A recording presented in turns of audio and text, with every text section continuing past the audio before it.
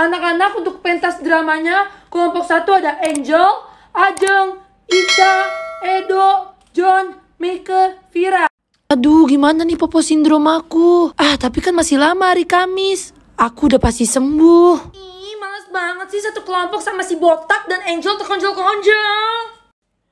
Siapa juga yang mau satu kelompok sama lo, behel? Guys, tema drama kita itu tentang Cinderella.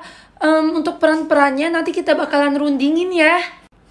Setuju, Ca. Wah, dilihat dari orang-orang di kelompok sih udah pasti aku lah yang jadi putri. Kan gak ada lagi yang cantik selain aku. Udah buruan langsung dipilih, yang pasti yang cocok jadi pangeran ya gue lah. Dan putrinya si Angel, ya gak Jel? Botak, enak aja lu mah cocoknya jadi kudanya pangeran. Nah kalau si Angel baru cocok jadi Cinderellanya. Aduh ya ampun, aku jadi gak enak. Masa aku cocok sih jadi putrinya? Aku kan kurang cantik, udah gitu dekil, terlalu jelek buat jadi putri. Aduh ya iyalah, aku yang cocok banget jadi putri Cinderella, siapa lagi? Apaan sih Angel, mana dekil sih, orang kamu cantik banget begini. Hello, enak aja yang cocok jadi putri Cinderella tuh gue ya. Karena gue kan aslinya dari putri keraton. Dan gue calon mantunya Ratu Elizabeth. Apaan sih Jeng? Enggak ya Jeng ya. Pokoknya yang jadi Cinderella si Angel. Dan yang jadi pangerannya si Edo. Ya Do ya, kamu jadi pangeran. Kalau gue terserah deh jadi apa aja. Gue ngikutin kalian aja.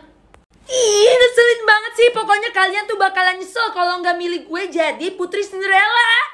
Guys, ini ya peran-perannya. Angel jadi putri Cinderella, Edo jadi pangerannya, Ica jadi ibu peri Cinderella, Meike jadi ibu tirinya, Ajeng jadi kakak tiri pertama, Vira jadi kakak tiri kedua, dan John jadi kudanya pangeran.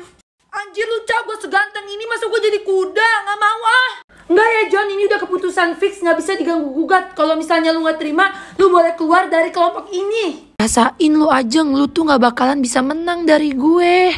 Aduh, mampus, kayaknya mau kambuh lagi nih. Sebentar ya, gue mau ke toilet sebentar. Aduh, gimana nih? Aku gak bisa begini terus nih. Pokoknya aku harus sembuh sebelum pentas drama.